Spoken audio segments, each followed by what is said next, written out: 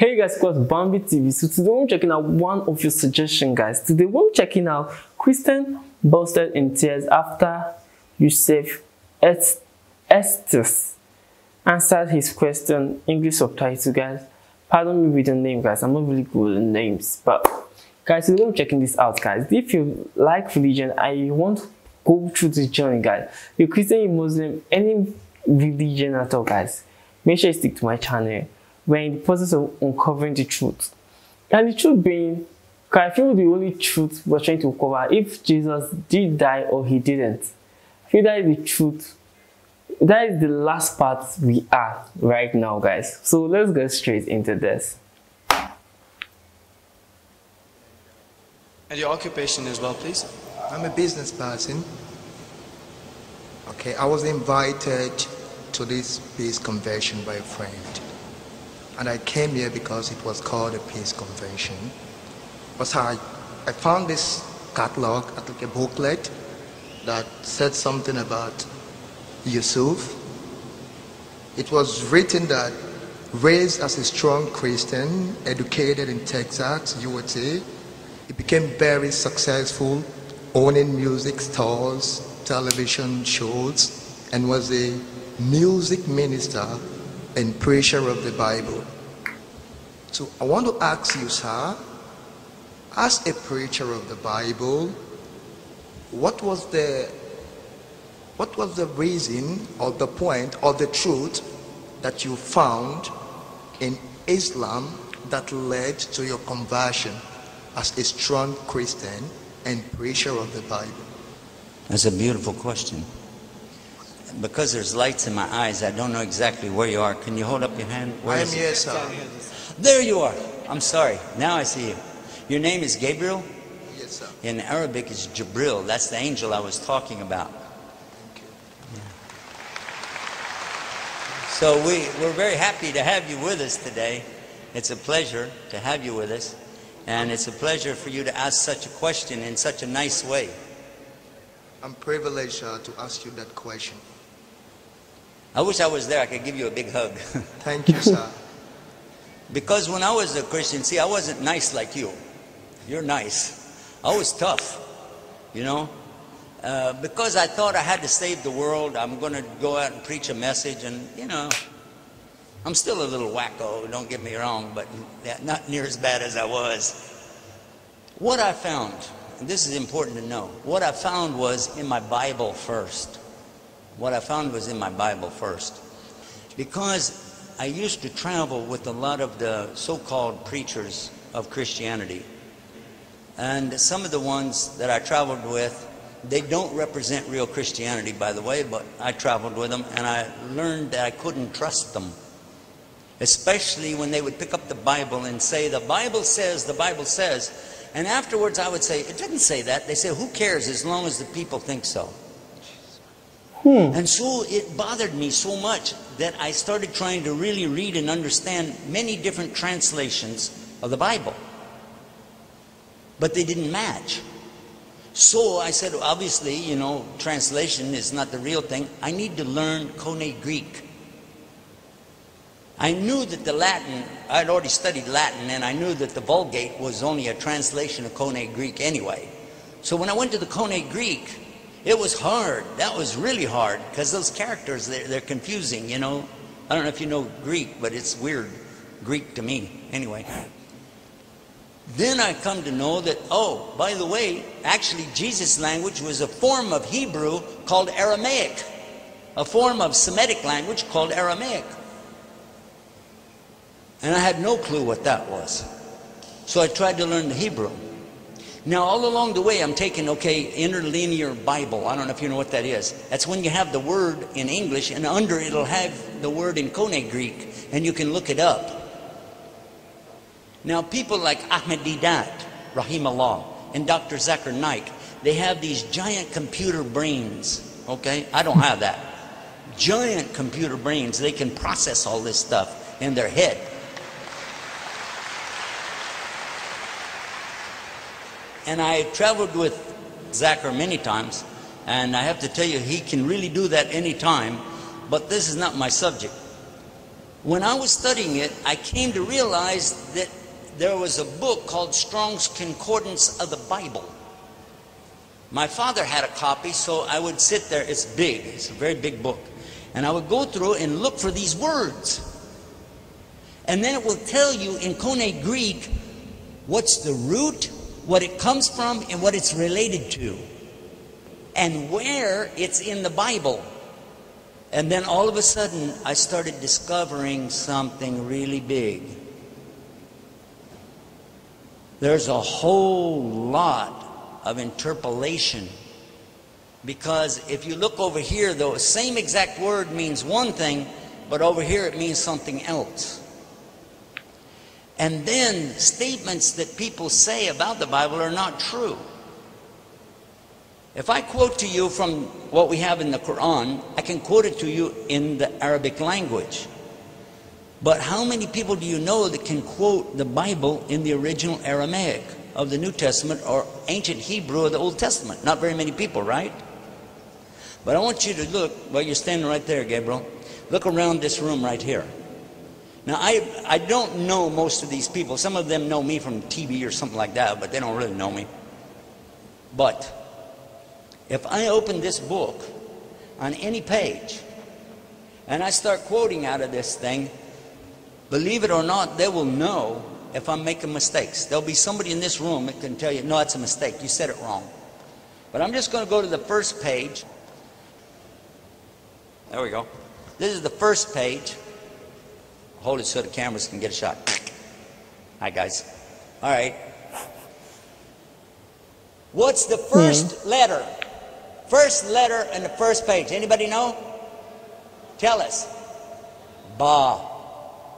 Everybody knows it's Ba. So what's the word?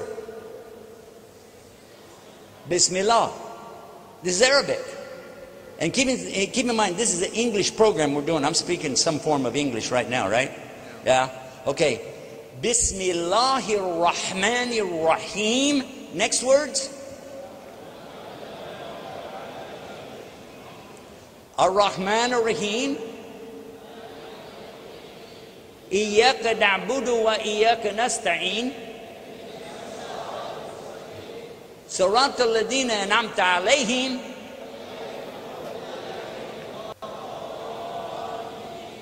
Ameen.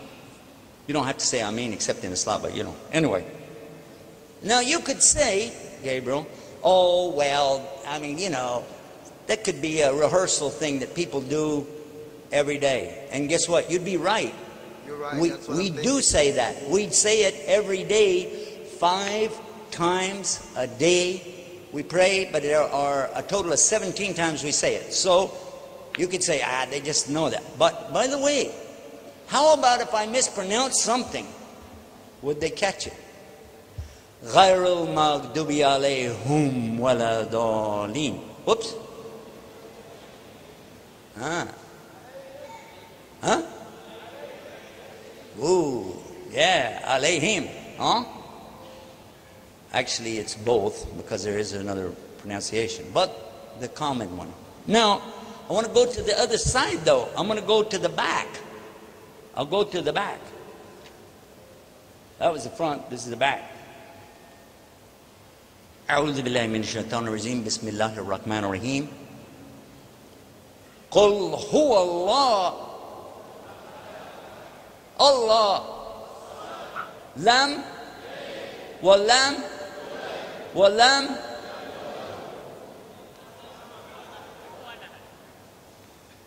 That's in the back. Wow. Whoops. How about the middle? It's not actually dead middle, okay, but it's close to the middle. In Adina. How about that? That's chapter 3, verse 19, by the way. Kuntin khayra ummatin. That's chapter 3, verse 110.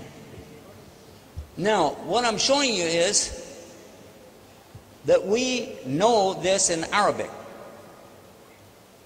Every Muslim on the earth knows this book in the Arabic language. That's 1.6 billion know that it's in Arabic. And we have some of it memorized, and all of us know it's only in Arabic. No, wait. This is where it gets good. How many in this room, you know somebody who memorized the whole entire Quran cover to cover? Raise your hand. In Arabic. You met somebody, you know somebody, somebody in your family. Raise your hand.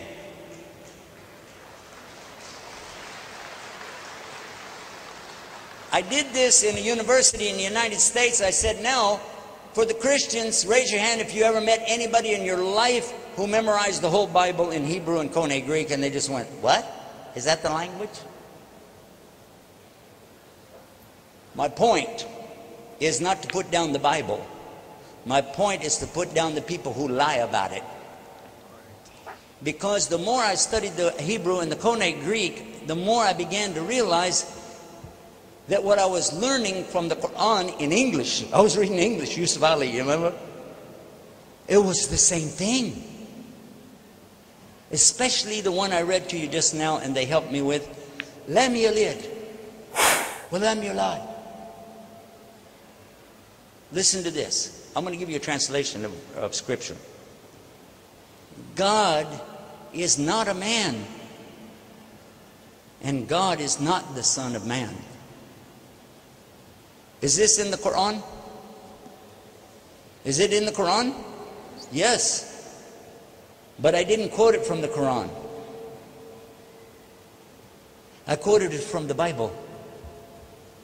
That's in the book of Numbers, chapter 23, verse 19. God is not a man that he should sin, and God is not the Son of Man that he'll repent.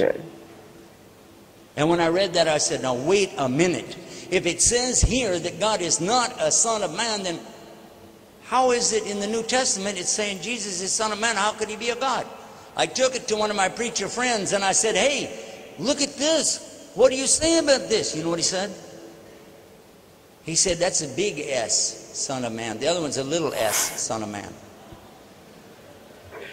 What? Now, I think you already know, as most of the audience knows, there's no such thing as upper and lower case letters in Aramaic, Hebrew, or Arabic.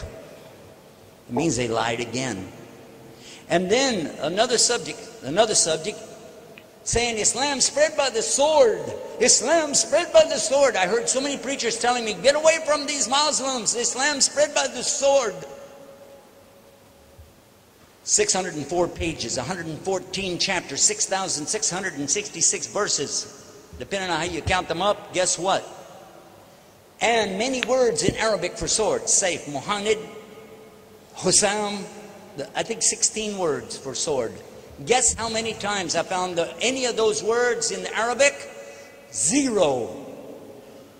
Not once. In the Bible, just the word sword. Over 200 times. Oops. Wait. You asked me, I'm just telling you. So when I take my Bible to the preacher and I said, excuse me, it says here that Jesus said, I did not come with peace. I came with a sword. And it's time to sell your coat and buy a sword. What did that mean? You know what he said? Listen to this. You'll never believe how people can lie. He said, don't you know this was done in Italy where they transcribed this stuff, the Latin, you know, it was in Italy. Rome is in Italy, don't you know that? I said, yeah. He said, and they would work by candlelight at night and it was hard to see. Yeah. And while they were trying to translate, you know, put this down in the Latin language, you know what happened? They were eating spaghetti. Italians, they like spaghetti. And spaghetti fell down and it made an S. It was word. It wasn't sword. It was word. He said, I came with a word. Guys, I feel this is supposed to be the most stupid explanation about the Bible, guys. Like, I mean, the person, I'm not saying what he's saying is stupid, but the person that's actually, no, he said he went to summon to actually help him translate it, and the person is giving him this stupid translation. Like, guys, let's get back. You know what's wrong with that? The word for word in Koine Greek is logos. Now, how did they turn logos into sword? By dropping spaghetti on it. And here, excuse me, but what does it mean, sell your coat and buy a word? What is it, a game show on TV? I'd like to buy that word right there for $100, please. What is this? And the more I talked to them, the more I could see lie after lie after lie. And finally I said, you know what? I don't need to be in a religion full of liars. But it didn't convince me about Islam yet. Where I got convinced about Islam is over a separate subject. And then the Quran and the Bible backed it up. Right there, buddy, in the heart. Because nobody can play with your heart. That's yours. You own it. It's yours. You can do whatever you want with it. It is yours. Right? Yes. That's the one thing nobody can imprison. They can lock me in a prison, put me in a box, throw me in the ocean, but they can't control this. That's mine. That's yours. You own it. So if you get inside of that heart, like I did, and clean it out and throw all the trash and the garbage out of there, throw the lies out of there, the misconceptions, the prejudice, and just give it all up and say, you know what? I belong to God. I just belong to God. God, guide me. And that's what I did. And when I did that, I had this strange impression I need to put my head on the ground. And so I did that.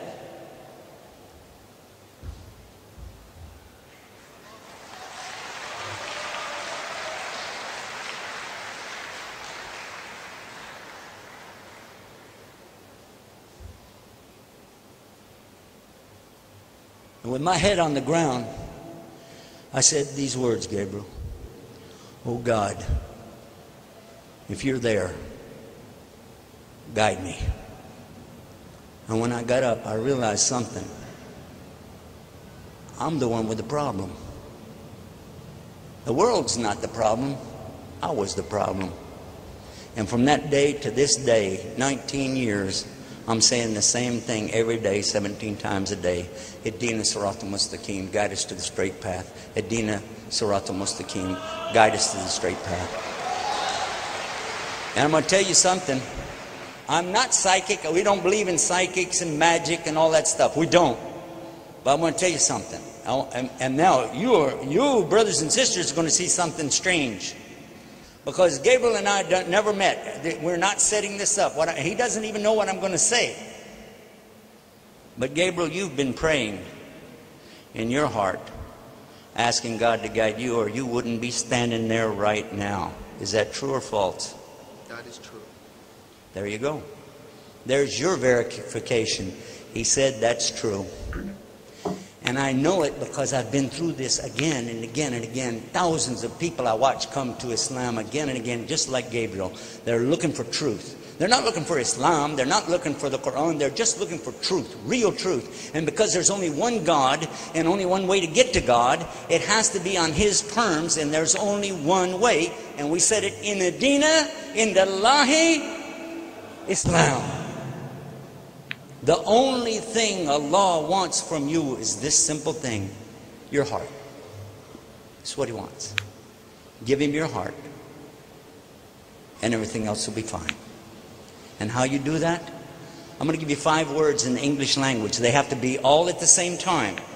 Surrender, submission, obedience, sincerity, and peace. Do you want those things in your life?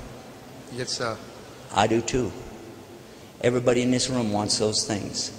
All at the same time though. Surrender, submission, obedience to His commandments. You know the 10 commandments. We got the same thing. It's the same thing. It's not a new religion. And then sincerity.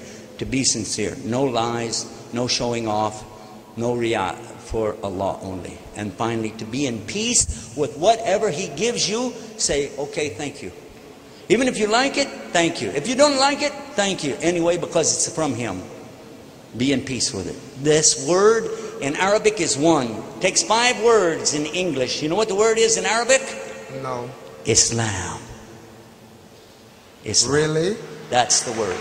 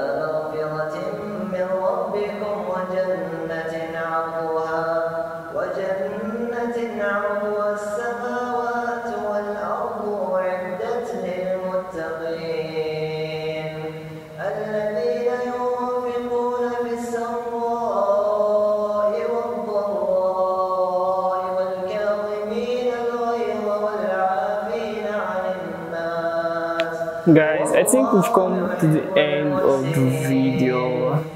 Guys, we've come to the end of the video, guys, and I feel the guy actually got the question. The question was like, he saw Yusuf as an idol and he wanted him to like, why did you leave Islam? And I get Yusuf's explanation. Perfect.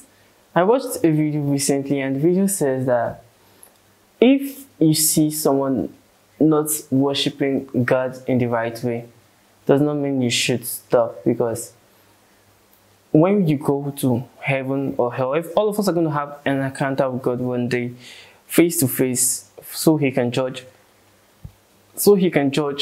our sins.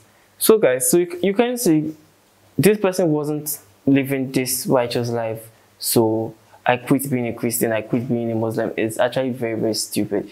I feel you're supposed to have this personal encounter. You're supposed to make your personal research. Like, maybe I said one of the things that is there is that, for me, is the fact that Islam does not believe Jesus died for our sins. And most of you are saying Jesus didn't die, but take it from my perspective. You believe in the Quran solely. I believe in the Bible solely. This is what I was born up. This is what I was brought up with. And most of you were brought up with the Quran and stuff. But what I believe is that Jesus died for my sin. I know the Quran actually believe in Jesus, but they don't believe Jesus died for you. Like, Jesus died. Like, I'm saying this, if you can prove to me Jesus didn't die, like, I think I'll accept Islam. I'm being honest. If you can prove that Jesus didn't die, like, just prove it. I feel that I feel no one can, and this is something that I feel, because we Christians know that when we see, like, when you sin, or not sin per se, when you want to communicate with God, you communicate with him through Jesus' name. I know that there's not supposed to be, I can call Jesus a mediator between us and God. Because if you read history, I don't know if it's history, but like when we read old times, like old books, the way people pray to God, when they meet past prophets to pray, like they meet prophets to pray, then prophet enters a temple to pray to God. But when Jesus died, the cloth of the temple, I think it was a red cloth, it actually tore into two. That's what gave us the access to God, like us being able to pray to God directly.